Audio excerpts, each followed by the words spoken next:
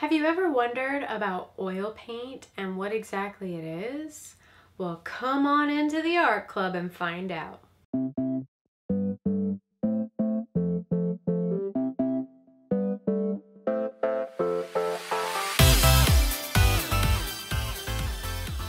Hi guys, welcome to the art club today.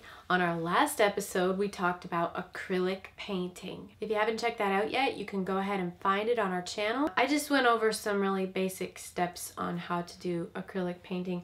I'm gonna do the same thing today with oil painting. So I'm gonna get the paint and show you what it's all about. Okay, so these are the tools that I have for oil painting. I have some brushes that are made out of hair. There are specific brushes that you can use for oil paint that work better. They have to be kind of tough because the oil paint is really thick. Oil paint comes in these like really heavy metal kind of tubes.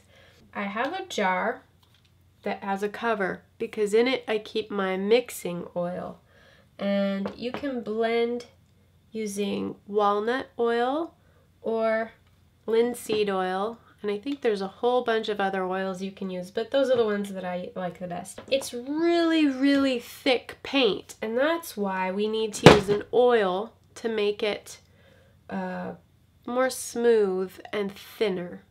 But the more oil that you use to mix it, the longer it's gonna take to dry.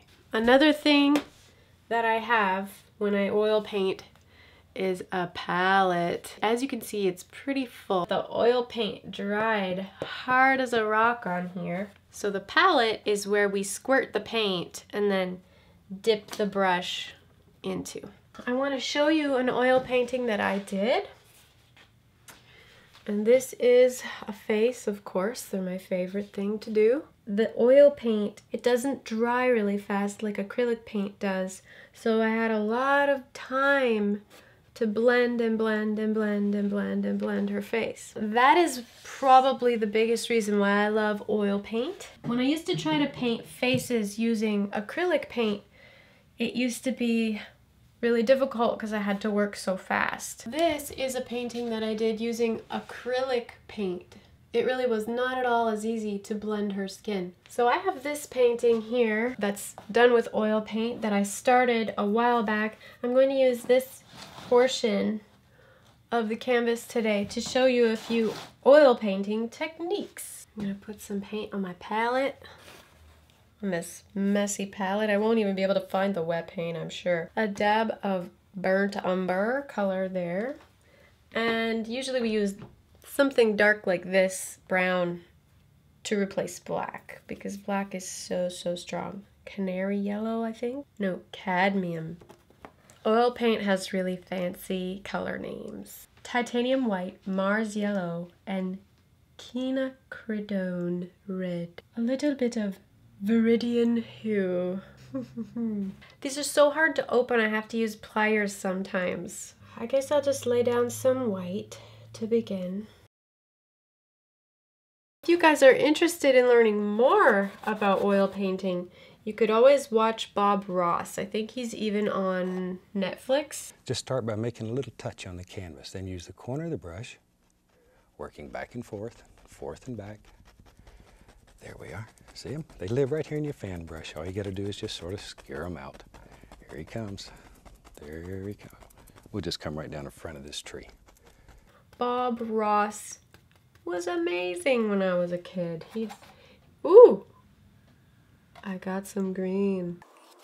See how well it blends together. Now I'm going to make this side of the green even darker.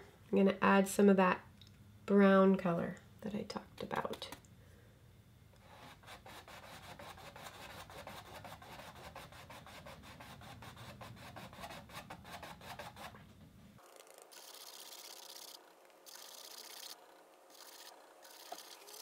Now, as I talked about in the lesson for acrylic paint, make sure that you never run your brush backwards like this. Don't ever do that. You're gonna ruin the brush and make the bristles stick out every which way. The best thing to do is to brush in the same direction that the bristles are going, so. Go this way, this way, this way, this way. It's kind of like sweeping a floor. You never push the broom unless it's a push broom. You sweep it. So let's get some brighter colors here. I got some of that cadmium yellow mixed with some white. But blending is really, really easy with oil paints.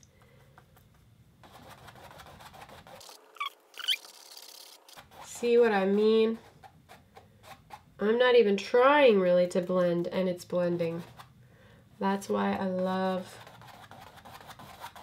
oil paints.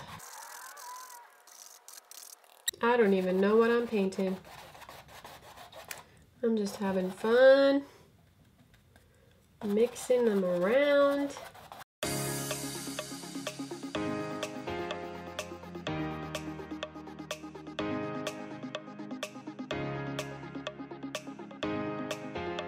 And add white for the lighter areas and add darker colors for the darker areas. See?